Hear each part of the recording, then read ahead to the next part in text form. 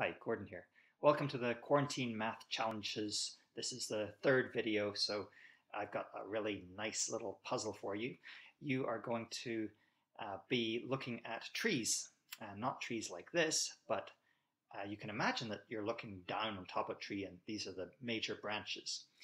So the question is, what is a tree in the mathematical sense? In the mathematical sense, a tree is connected. So here are three trees. This is not one tree, these are three trees.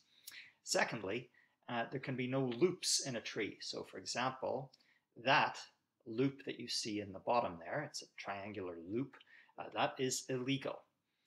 So the important thing to realize about trees is that they can move about in all sorts of ways and they stay the same. So it doesn't matter if I pull it and push it. It's kind of like an elastic tree, a rubber tree.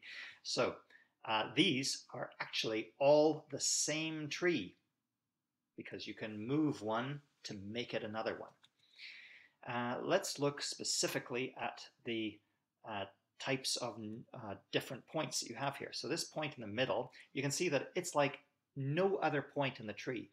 It's right in the middle, and these, you can rotate it and you can see that those two there that were colored green, those two are kind of exactly the same point.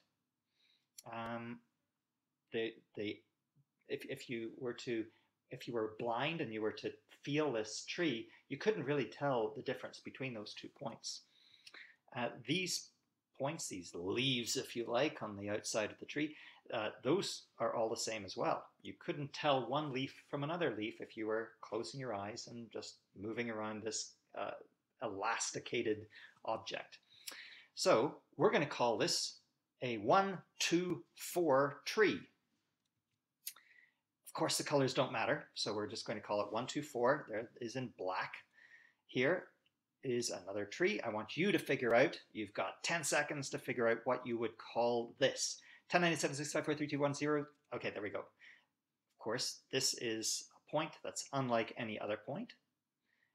This point here is the only point that touches exactly 2 other points, so it's also unique. Are these two different from these two? Well, remember that you can move around these points like this. This is totally acceptable. So note, all of those points are the same at the top, so we can color them the same. Those are all yellow here.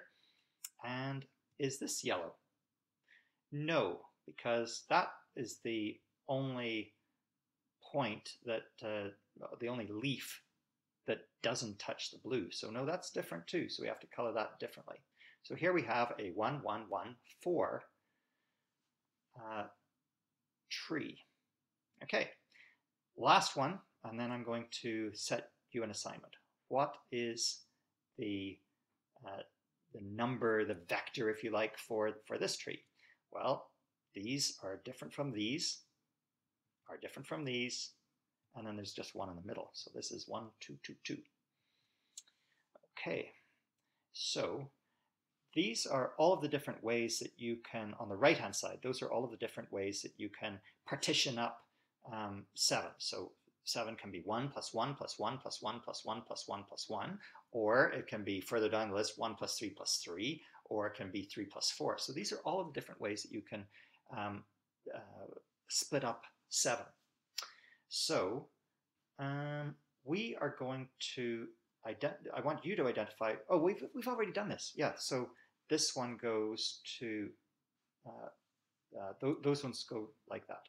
So these are only some of the 7-point trees. I could ask you to go and now solve for all of the 7-point trees, but instead I'm going to give you, so I could ask you to do this, but I'm actually going to start a little bit simpler. Here are the 6-point trees. I want you to solve that. So again, 10 seconds, turn off the video if you want to try to figure out where, those are all of the 6-point trees. I want you to figure out which vectors on the right correspond to which of the trees. You ready? 10, 9, 7, 6, 5, 4, 3, 2, 1, 0. Okay, here we go, and there they are. Good.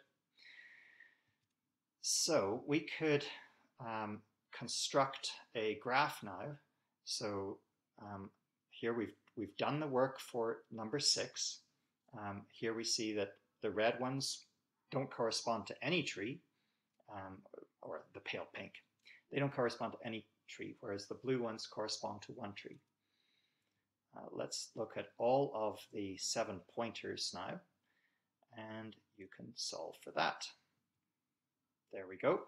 That is the solution for the 7-point trees. You'll notice that 2 of them are dark blue. There's actually 2 trees that go to 1, 2, 2, 2. 2 different trees that go to the same point there. And now let's look at the first 5. Here's the 5, 4-pointer, 3-pointer, 2-pointer, and 1-pointer, and you can figure out where those go. Okay, so I find this a really interesting set of data. One of the things that's interesting is the number of pinky regions that don't have any tree associated with them. That is increasing from 0 to 1 to 2 to 3 to 4 to 5 to 6 as we're going from the left to the right of the graph. Do you think that's going to continue, or is that just pure luck? So that's the first thing that we're going to experiment with. And the best way to experiment with it is a very hard thing. You guys get to work on the 8-point trees. And I'm not going to tell you those 8-point trees. I'm not going to show you what they are. I will tell you that there's 23 of them. So in our next video, we're going to recap some of the puzzles that we've already looked at this series, and I'm going to showcase the 8-point trees, and you guys can see if you got the right results. Take care, enjoy.